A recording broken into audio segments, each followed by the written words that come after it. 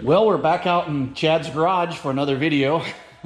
This time it's a little bit different. It's still with the YFZ, but this time we're doing a little project where we're taking off the decal kit that was on it, and we're going to put on a new one, or come up with a new look.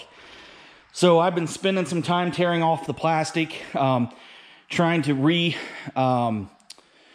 re-support the tabs and stuff that may be cracked or broken. You know, with a hill climbing bike, you run into that all the time. As you can see, all the imperfections in the fenders, all the stress cracks, or not necessarily cracks, but marks, basically all over this thing.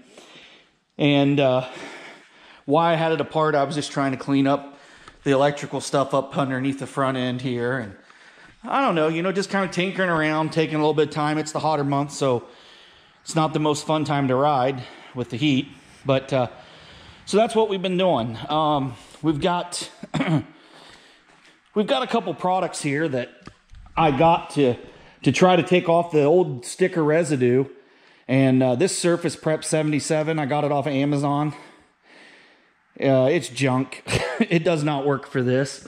I've used this Goo Gone spray gel. It doesn't work bad. I mean, it will take the adhesive off, but you kind of got to let it set for a little while. And then I've just been wiping it off with like a rag. But I would say if you got a project similar to this is probably going to be your best bet. I'll be honest with you. I've used this. This is supposed to be a non-scratch pad. I've used this a little bit. I think it does kind of scratch it, but I really don't care. But I'll be honest with you. I've tried some uni filter. The spray that I used to break down that grease, I tried a little bit of that. That worked pretty good. Obviously, I cleaned them all with soap and water first.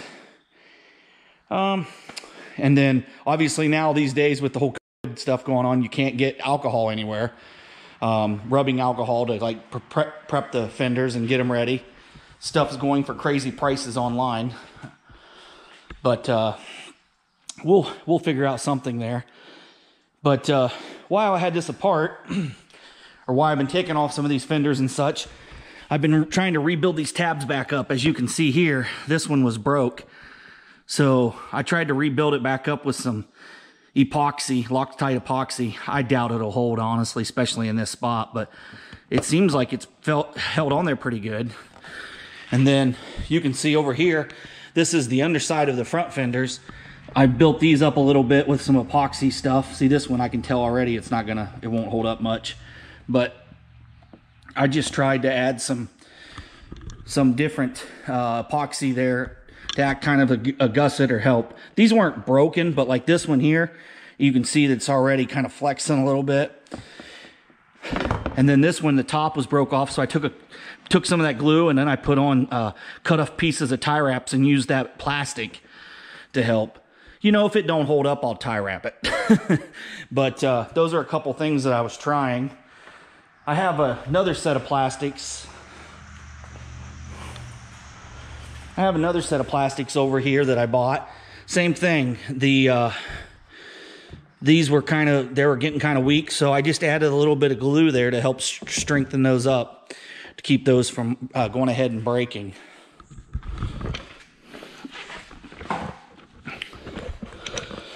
So right now I'm basically trying to get all the old decal residue off while I try to clean up the bike just a little bit. It's not 100% cleaned up, but I mean, just trying to get all this stuff, you know, cleaned up. And the fenders, I got the old decal kits off, and then getting the surface ready for the new ones. Now, with this new decal kit I got, I have to fill this in with something. And same thing up here, I have to fill this in because the decal like lays right across here. So what my plan to do there is I bought a bunch of 3M little squares or rectangles, and I'm going to build those up in here to kind of fill up this space. And I'm hopeful that'll work. It's double-sided tape. I can show you what they look like. So basically, these type of things. There's just a bunch of different shapes. And I plan just to come in here and to add those as I need them. You know, one on top of the next one. Just to fill it up. No big deal. They told me you could actually force the graphic down inside that area, but I'm not doing that. Those graphics are a pain in the butt already as they are.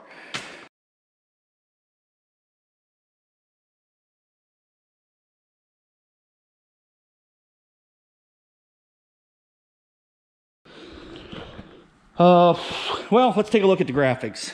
This is just a sneak peek. So, yeah, you can kind of see what's going on there. So, I got quite the project ahead of me to get those things on. If you've never put those on, they're very, very challenging or frustrating if you don't have patience. They look kind of cool when you get them on there, but it's pretty daggone frustrating as you go through the process. But we're gonna see how this all turns out. But there's some decal kits here that I'm gonna try to put on this bike.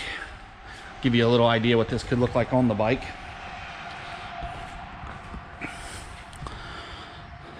So, you know, you kind of get the gist of it. So we'll see how it turns out. Just time for something a little bit different. The other decal kit was still in pretty good shape. It just, there's a few rips and stuff right around where my boots hit, which I don't know if it was the boots that I had before, but it really scratches up the plastic and stuff in this area, both sides, which to me doesn't really matter. But I mean, anytime you're doing this stuff, you know stuff's gonna get damaged. It ain't gonna last. It ain't a show bike. But it is cool to have your bike be a little different from everybody else's. And you know what? If you want to do something like that and that's what makes you happy, do it. And I kind of like doing that. So, but anyways, that's a little bit of kind of where we're at. What are we? Here in the middle of, not quite the middle of July. It's just hot in Ohio. It's hot. It's horrible to ride in this type of weather. The mosquitoes and the deer fly, they chew you up. So, you know, I'm just going to try to do something a little bit different this year. I got a new set of chains coming. Need to refreshen my chains. These ones are 3 years old. They're getting pretty wore down on the one end. And so I went ahead and got a set of those. So I'll have those as a backup set. But it looks different seeing it as blue. I was playing around with some different, I have an extra set of white plastics and I was putting some of those on there and mix and matching. And it's funny how something like that changes the look of the bike so much.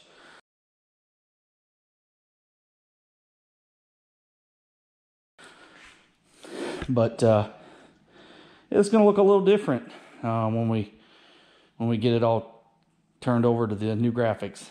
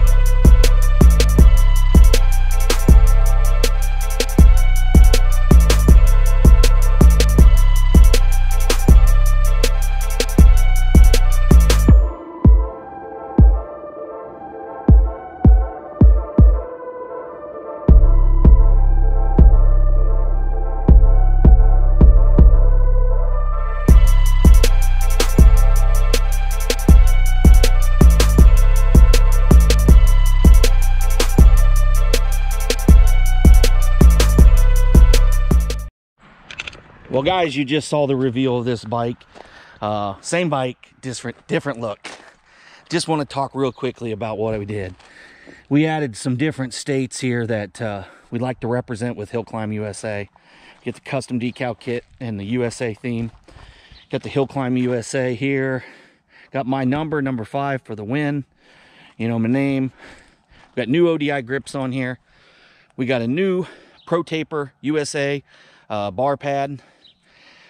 And we've got the HillClimb USA YouTube here on the back.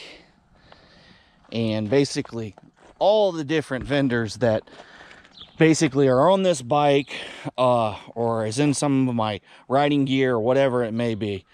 So this is just a quick shout out to my daughter who helped me install this and had the patience with me, and you know, to just being able to deal with this. I mean, if you've never done one of these, I'm sorry, some people say it's not that bad. This is not easy to do. So she was a trooper and all in that, and hey, you know what, it's done, it looks decent, and that's what I'm happy about. So thanks for watching, I really appreciate it. See you on the hills.